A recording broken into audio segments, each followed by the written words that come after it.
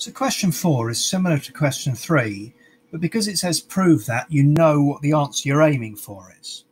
In each of these, we have to set them out properly. You can't set them out as equations. And what we normally do is write down left-hand side equals this.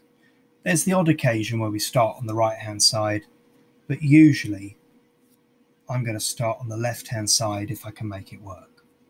So now I'm thinking, what can I do with this? And clearly tan theta is the same as sine theta over cos theta. And if I want to put this all over a common denominator of cos theta, then I'd have to times this by cos theta as well. So I'd get cos squared theta plus sine squared theta. Always looking for cos squared theta plus sine squared theta because that equals 1. 1 over cos theta equals sec theta equals the right-hand side, and so we proved it. So the trick there was making sure we could add them together, adding those fractions together there. I'm going to do b as well. So b says, so we'll start with left-hand side is cot theta plus tan theta. So cot is cos theta over sine theta.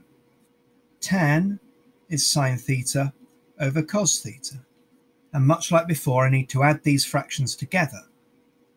Now the common denominator this time is sine theta cos theta. I've times that one by cos theta, so I need a cos squared on the top. I've times that one, you know where this is going, times that one by sine theta, so I've got a sine squared theta on the top. So I've got 1 on the top again. 1 over sine theta cos theta. And 1 over sine theta, of course, is cosec theta. And 1 over cos theta is sec theta. And so that equals the right-hand side. Now, that's just one way of doing them. There are probably other ways.